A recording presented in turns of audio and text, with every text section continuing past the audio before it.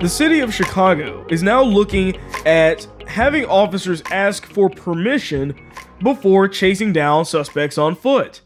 And if you think that sounds pretty dumb, well, you are absolutely correct. How in the world does that make any sense at all when we're talking about cops doing their jobs? They have to be able to do them, correct?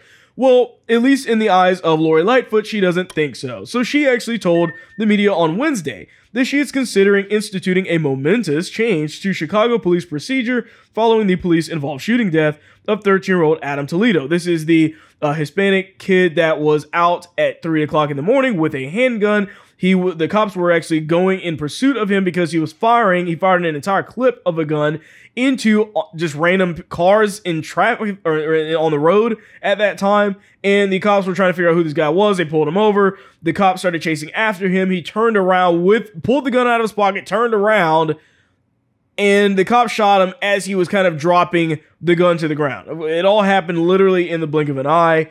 So now they're saying that they're going to be requiring that all police department officials or officers receive express permission from a supervisor before engaging in a foot chase. That's something that they're realistically looking at doing. It goes on to say, this is from her, quote, "No one should die as a result of a foot chase," Lori Lightfoot said, adding that the city plans to unveil the policy change soon. Well, the fact is that people, if they are legitimately turning around with a gun, that's problematic. I mean, it wasn't like the guy was just legitimately just running away and then he just got shot because he was running away. That's not actually what happened at all. He pulled a gun out of his pocket. That's what the cop saw and turned around. Okay, yeah, he dropped it while he was turning around, but how is the cop supposed to know he's not just going to do that? I mean, there's a second to make a decision of whether you're going home or not at night.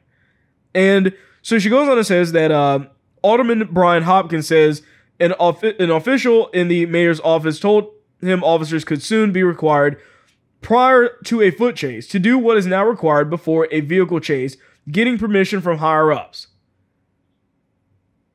Okay, let's play this out. Let's play this out for a second, okay? If this makes sense, let's see how this is going to work. All right, hey sir, I know you're running away from me, but if you wouldn't mind just pausing for a second while I call my supervisor, that's probably going to take a few minutes, and see if he's okay with me chasing you right now. Okay, officer, let me know when I can start running again. Yeah, that's what? How do they think this makes any sense? They really just don't want cops to do their job. That's why I said earlier, hey, pull them out of the city then, man. Just get rid of them. Get rid of them and let this community see how many of these issues are their own problems and that cops are only helping the situation, not making it worse. So she goes on saying, one of the commentators was actually talking about this, and he said, of course that raises some obvious problems. In the time it would take to do that, the person you're supposed to be chasing is likely long gone. The point would be moot then, which of course is common sense. It doesn't make sense to actually have that implemented whatsoever. Everything they try to do is to keep cops from doing their job. That's what they want to do. They want to disarm cops. They want to enable them from keep them from being able to do what they're supposed to be doing, which is protecting the lives of others and protecting themselves if necessary to mitigate crimes. That was the whole goal. We've never had questions over policing for many, many years, and then all of a sudden, they're wanting to get rid of them. Once again, it's not hurting the people that are advocating for these things because they have their own security detail. Lori Lightfoot has her own security officers and people that attend to only her.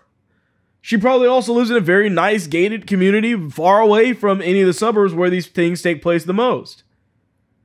So they can sit there all day talking about defund the police, but it's not going to hurt them. Who it does hurt are the actual people in the black community. The more regulations you add, the more you're keeping cops from doing what they need to be able to do. Good or bad or whatever you want to call them.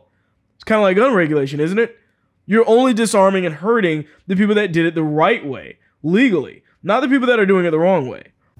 You just watched a clip from The William Hall Show. Please remember to like, share, and subscribe.